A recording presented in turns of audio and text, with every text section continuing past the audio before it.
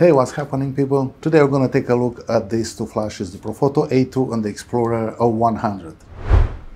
We're going to look at the specs on these flashes. We're going to take some pictures. We're going to see how they work in TTL because both are off-camera flash, and we'll do some high-speed sync.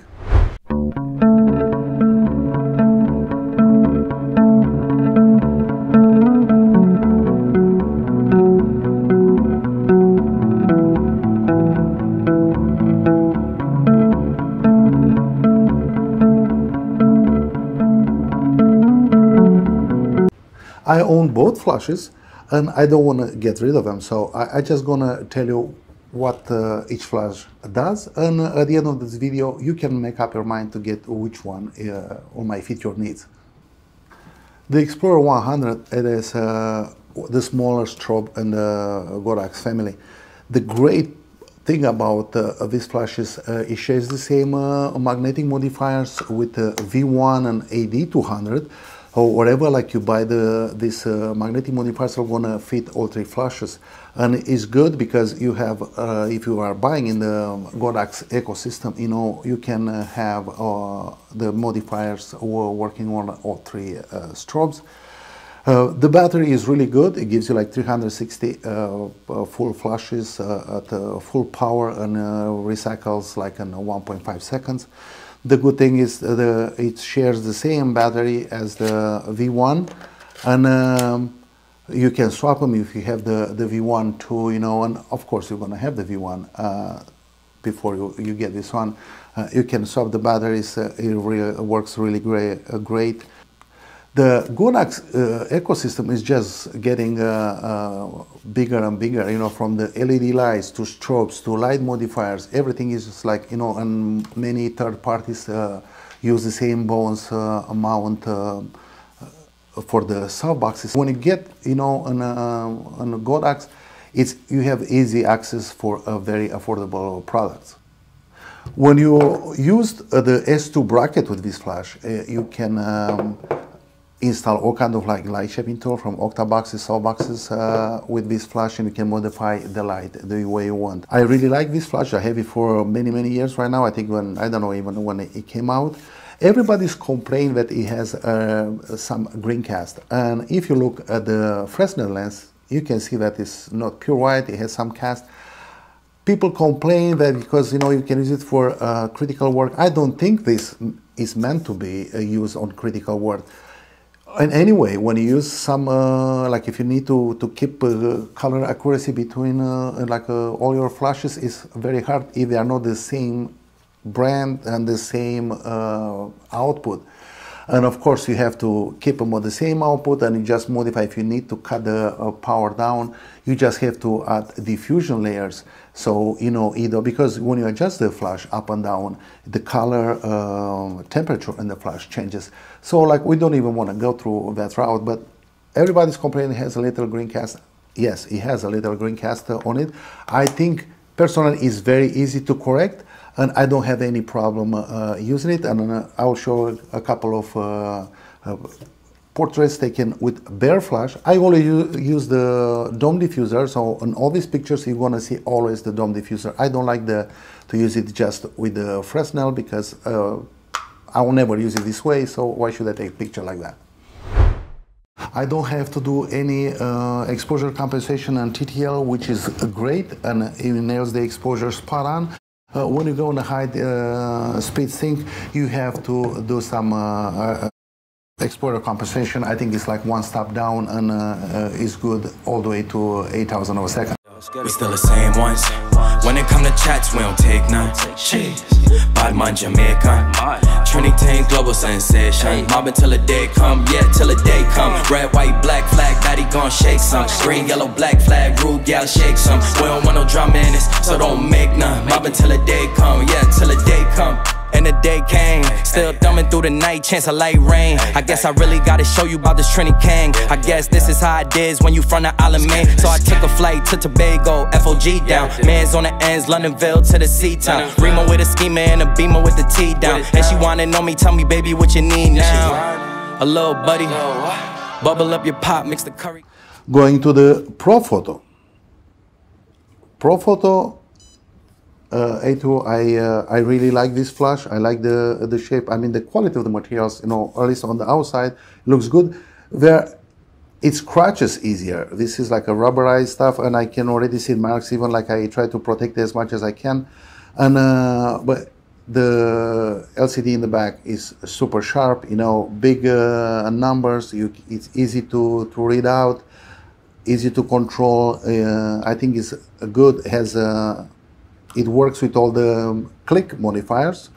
And what I like about Profoto, you know, they have everything, all the modifiers in the world. They come organized in little pouches, so it's easier to take care of everything and carry with you. And also it shares the same modifiers as the Profoto A10, and having them both together, it's a good little setup to have it on the go. Now, the biggest hype about this flash, you know, it works for me, and I have it, and I'll keep it. Everybody talks, you know, on the internet, it's like the greatest little mini strobe ever. It's just a very bare flash. It doesn't have too many commands. The Godox 100 has a lot more feature than this one. This one is just, you know, you turn it on, you dial it up and down, you can change the channel, but doesn't help you with anything, and that's it. I'm shooting mostly in manual, so I turn it on and it's a manual flash for me. It just doesn't do anything else. You cannot modify it, you know, like the zoom in the head or nothing else. It's just very bare, you know. So don't expect this flash will do like wonders. It's just a small little strobe light, and I think if you get this one, mostly you're going to use it in manual mode, so it's nothing special about it. And for the price difference, you expect to have a little bit more feature, or at least the same features the Godox has, but it doesn't. Regardless, I still like the flash. I'm going to keep it because I really like the light output, what it throws out. Even when I compare it with the Profoto A10, it has less output than the A10, and it has like 2 stops less output than the Explorer 100. Most of the times I don't need too much power on my flashes. I just need a little pop of light, you know, to get some spark in the eyes, you know, and soften the shadows. So it does whatever I wanted from it. Can I justify the prices? No. Using the Profoto A2 and TTL at a high-speed sync, the flash overexposed the image, and I have to dial it down like 7/10 of a stop. That is very normal for an off-camera flash. It's not the fault of the flash. It's, you know, it is a combination between the camera and how it communicates with the flash. So it's not a big deal. It's very normal. I dial it down, and it nails the exposure spot on. It syncs all the way to 8,000 of a second. By, you know, speed sync, in my camera is 200 of a second to 1,000 of a second. I have to it overexposed a little bit, so I have to dial it down. After 1,000 all the way to 8,000, slowly it underexposed the image, so I have to do some exposure compensation, and I have to on the plus side. Bubble up your pop, mix the curry, go dummy. Whole fam, ice on no funny.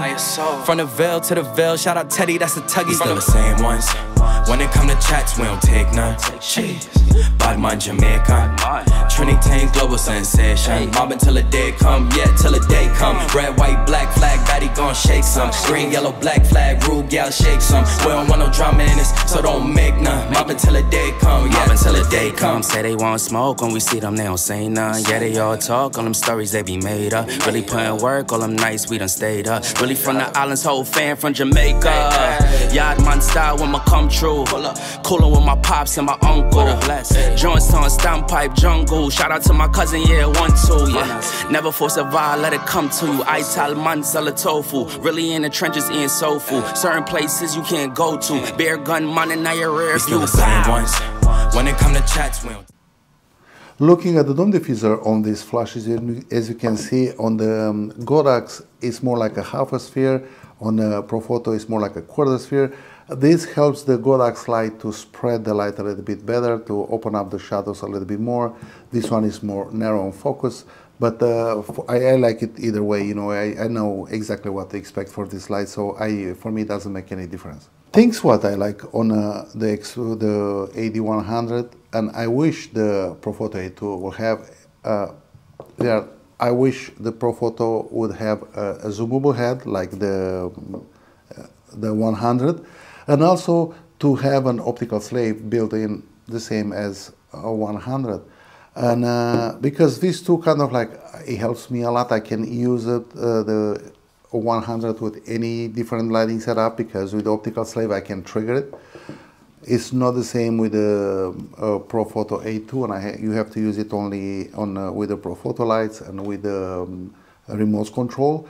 And surprisingly, you know, for some of you, instead of buying another Profoto A2, I'm using my AD100, you know, when I have to, like the third light, fourth light, with optical slave in Profoto setups, because they do work. Having the optical slave built in is very easy to trigger the Godox 100 with my Profoto flash. And I'm using it many times as my background light, you know, a separation light, because I didn't want to spend more money on another Profoto A2 flash. There are some small, you know, overlapping features on this flash in both systems, so you know I can use all the click attachment on Godox flashes, which are great. Is why I'm more invested with the magnetic attachment on Profoto, because I can use them on both systems. You know, the same with the Godox, don't fit the Profoto.